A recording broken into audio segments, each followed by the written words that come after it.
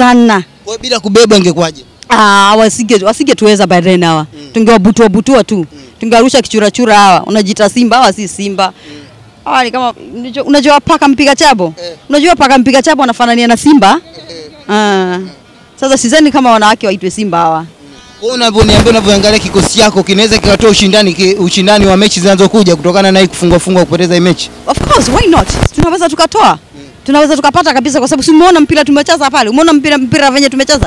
Umeona performance yetu. Performance yetu was well.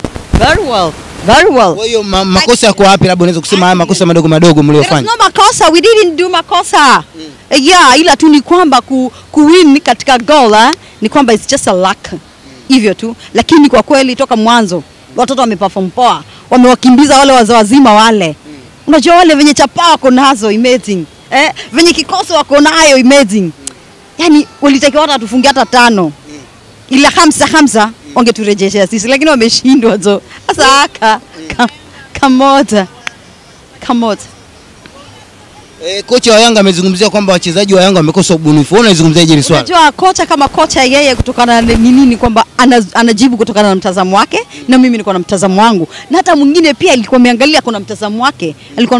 Mimi naona tu madogo wameperform well kabisa excellent.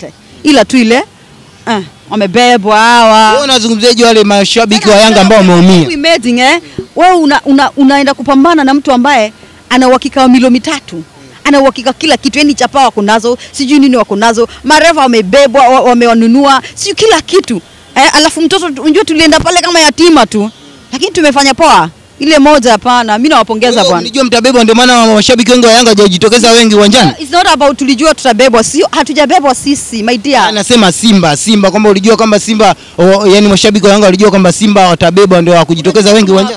Kuna kitu kimoja, kuna baadhi ya shabiki labda niwaambie wa Tanzania. Unajua unapokuwa mshabiki, si ndio? Ukuwe really mshabiki. It doesn't matter matokeo yatakuwaje. It doesn't matter timu yako inakundaje. Sasa unajua sometimes hata ile shango unajua ile unafanya mtu afanye well than that. He can do better than that. Sasa unajua kuna wale mashabiki ambao naona sijui mashabiki nini wanaogofia no, that is not good. Unatakiwa ukuje ukipata matokeo mabaya ukubali mazuri, ukubali zaidi na ufurahi zaidi, na hata kama watu wakipata mabaya sio kuongea kutok match, it doesn't make sense. Unazungumziaje mashabiki wa Yanga ambao wameumia kutokana na kukosa kufungwa kwa goli moja leo na Simba? Nikukwambia tu kwamba ni mchezo na mchezo uko hivyo.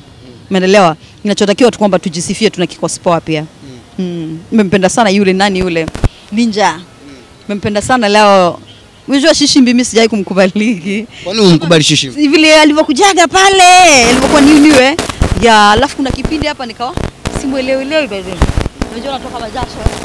Wewe sasa hivi unamuelewa kidogo? Sana muelewa kidogo, baadaye leo amenifurahisha. Amekufurahisha nini sana?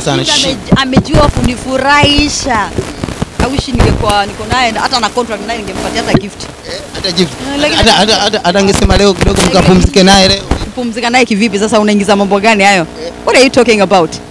Pumzika kidogo sasa si amekufurahisha. Sikiza nikwambie.